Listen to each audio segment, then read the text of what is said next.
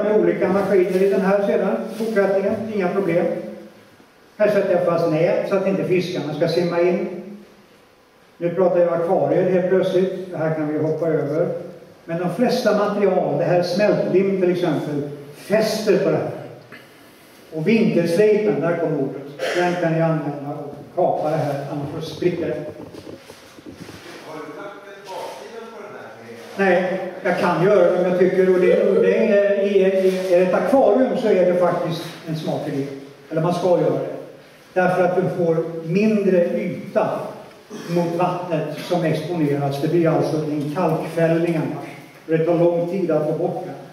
Har man väl i ett akvarium, alltså har man väl stabiliserat miljön och fått ett vatten i balans, så funkar det för all framtid. Det enda du behöver i det här fallet, det är en pump. Allt annat gör jag själv. Mycket bättre än vi har. Ja, det beror på vad man ska använda det till själv.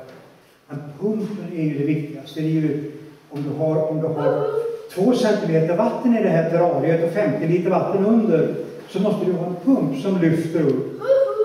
Och du behöver så gott som inget filter i det här fallet. Du får en väldigt stabil vattenmiljö. Här håller jag på och kapar den här. Och här har jag satt in den här, det var en tämligen misslyckad inredning. Men ni kan ju se att det går att få in det här. Skarvarna emellan, ja, ta småbitar eller bara lägg in cement och peta till det lite grann och patinera. Det kommer att se, jag garanterar ingen som kommer att tänka på det här. Och självklart en sån här hylla, ja, har ni den här, vad ska vi säga, agamen eller vad det är för djur som ska ligga och sola sig just där, så gör den så bred som ni behöver, eller så stor som ni behöver. Lägg in värmeslingor, sätt belysningen och värmen på. Alltså tekniken bygger man ju runt omkring. Huvudsaken är att man tittar på djuret i första hand, vilken miljö, hur ska det se ut, och i andra hand så ser man den visuella bilden. Man ska få uppfattningen att den här skäggagamen eller vad det är för någonting kommer ifrån det här ögonområdet. Ja, men då ska det inte se ut som en kutterspån i en pappkartong. Alltså man tänker lite också. Och självklart, ja, det här är lite bilder som ni har sett. Det här är alltså inga stenar, det här är ingen träbit som ligger här, va? Cement. Och ni kan färga in den. I färgar, så att säga, det första lagret som ni lägger i form. Då färgar ni det. Använd den lilla biten, lägg den där, ta fram värmepistolen, snabbtorka den, dra bort den och kolla. Ska det vara mörkare, ljusare, vilken nyans ska det ha? Hur slut? Testa hela tiden. Så ni ligger ett steg framför med testerna innan ni börjar med det stora jobbet. Det är liksom receptet. Där har ni markbiten som vi såg på där nere på nära håll, och den ser riktigt bra ut. Där har ni sten i 2 nyanser. Och konsten, det är att glida emellan färgerna.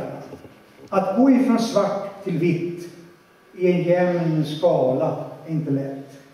Att gå ifrån grått till rött, över till lite gult och brunt, det är alltså en konst som man lär sig med tiden. Och här ser du en avgjutning av en bergvägg. Den fanns också utanför huset där vi bor. Jag tror jag har kvar formen. Det är en filtermodul, ett akvarium. Det här är en inredning, eller en del av en inredning som jag hade hemma. I ett 2 meters akvarium. En avbruten stor trästam. Boom, ligger där, va? Och sen när det växer över och fram. Och den är gjord som sagt i cement. Allting går. Bra grejer kan man göra på kort tid. Underverk tar lite längre tid i allt. Lycka till. Jag tror inte jag har mer. Jag kan gärna demonstrera och hörni, skjut så mycket frågor ni kan. Jag tror att det här är sista bilden. Ja, nästan. Här står jag på Skansen och gör en del sådana här konstgjorda koraller. Och jag vet inte om ni ser det här. Ja, nej. Här nere så är det liksom fantastiskt gräs här som växer upp. Gult. Det är blåbärsris. Men säg det inte. Det funkar, det sitter där idag. Det ser väldigt bra ut. Fast man använder väldigt mycket olika detaljer för att... Ja, jag tror det var det. Frågor, gärna frågor. Shoot! Yes, sir. Men. Vanlig cement. Kan man använda lätt cement, var frågan. Ja, det är den här cementen som du ska köpa, den här säcken. Som bara kan användas till polymerdelen med bara de två. Vanlig cement kan du använda, men då är det vanlig cement. Och det kan du inte pensla. Och du måste sätta sand till det. Annars blir det bara en okontrollerbar kladdig sak. Har vi tid med 2 minuter historia? 2 minuter. I promise. Jo, jag var i Nordkorea ut alla märkliga ställen som jag varit och jobbat. Nordkorea i Pyongyang. Och flög med specialplan som var helt fullastat med allt material du kan tänka dig för att bygga ett liknande akvarium som Skansen-akvariet.